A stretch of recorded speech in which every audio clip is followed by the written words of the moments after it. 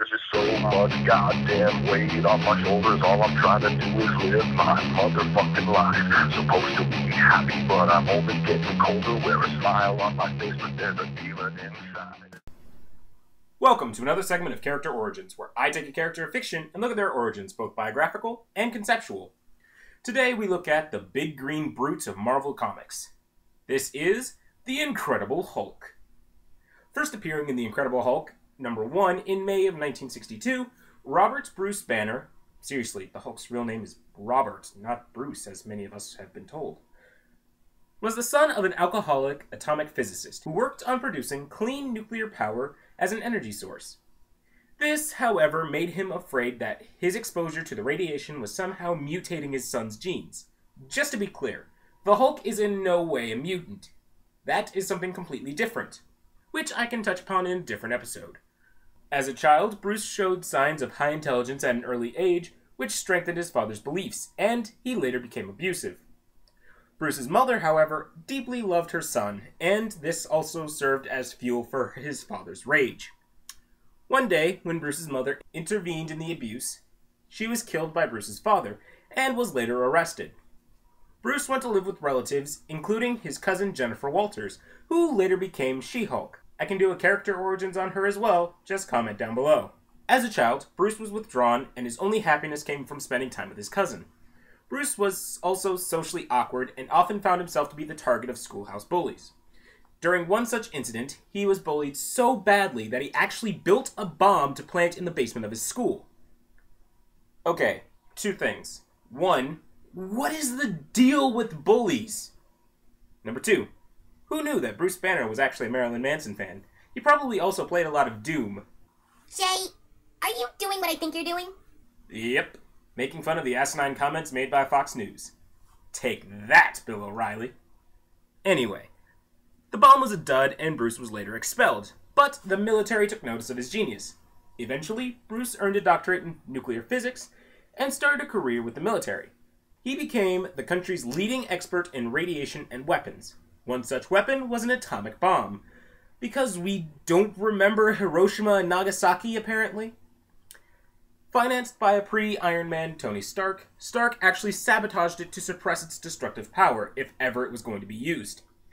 Because he actually remembered what happened in Nagasaki and Hiroshima. And that's all well and good, but a stupid-ass teenager named Rick Jones decided to wander into the testing ground. Bruce pushed him into a trench to save him, but eventually took the full force of an entire bomb's worth of gamma radiation. Luckily, he survived, but was unfortunately turned into a giant gray beast at nightfall. And so, the Hulk was born! Also, for those of you who don't know, the Hulk was originally supposed to be gray, but due to printing issues with the color gray, they decided to turn him green. The more you know.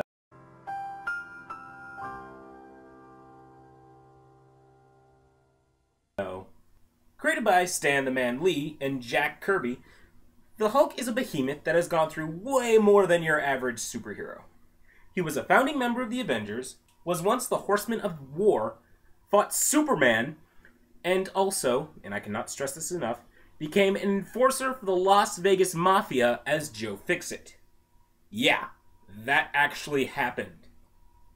Also, there was World War Hulk, where the Illuminati, a group of super geniuses, including Iron Man, Mr. Fantastic, and Black Panther, launched Hulk into space because he was just too destructive for the planet. This led to him landing on a planet of gladiators where he eventually became king, and led a war against Earth. And one of the greatest lines in battle ever was uttered. Alright, so Hulk landed on the moon, yes, the moon, and fought Black Bolt, who was able to destroy the entire planet by saying a word like "hi" too loudly. When Black Bolt whispered "stop," it actually shook the moon, the Earth took him down and said, "I don't want to hear you whisper. I want to hear you scream." Just wow. That takes some guts. The Hulk has numerous abilities.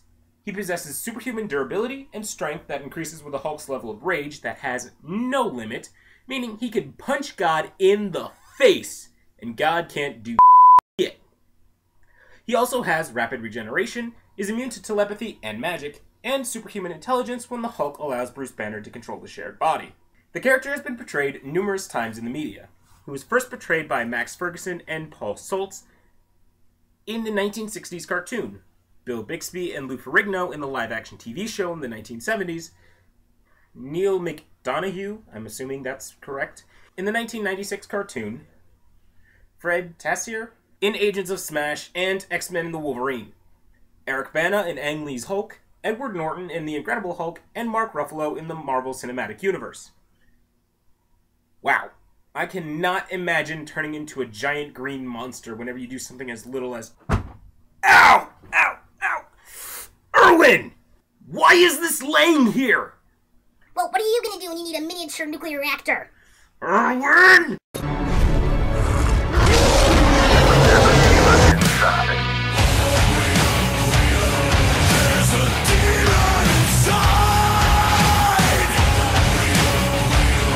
Just like Jack